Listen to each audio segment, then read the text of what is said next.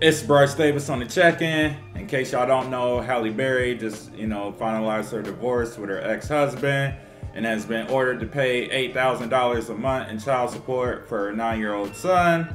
And of course, Safaree chimed in by saying, "You're not a real man if you receive child support."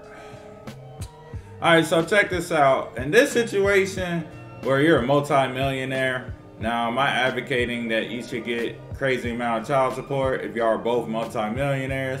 Hey, I'm too broke to have an opinion on this, so I'm not going to. But in general, they say that you're not a real man if you get child support is asinine.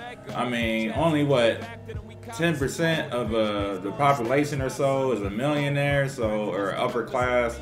So the rest of us, you know what I'm saying, that the average American makes what, 30, 40,000 a year. To say that you're not a man for getting child support is insane to me.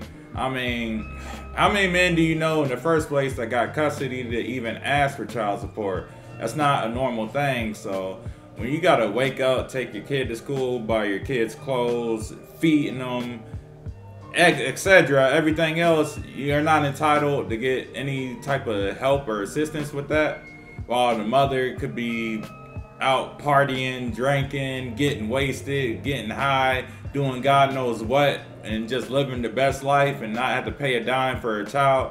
And because you chose to do the right thing and she chose to, do the opposite, you're not entitled to get any type of compensation for doing. Man, fuck out of here, yo. Like, Safaree, he just need to keep his mouth shut when it comes to, regular people's lives, because, celebrities, sometimes y'all gotta know when to shut the fuck up, because, that things like this just doesn't pertain to you. You know what I'm saying? Me, I'm a single father myself with, my daughter full time, and to think that, I don't, but to feel like you can't ask the other parent for any type of help while raising a child, that's just insane to me.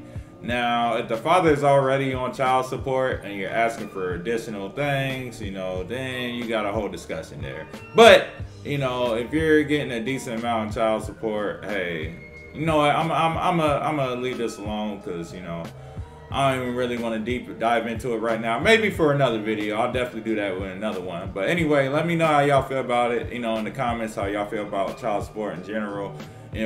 Particularly more so in this case, real men don't get child support. And of course, if you like the video, make sure you like and subscribe.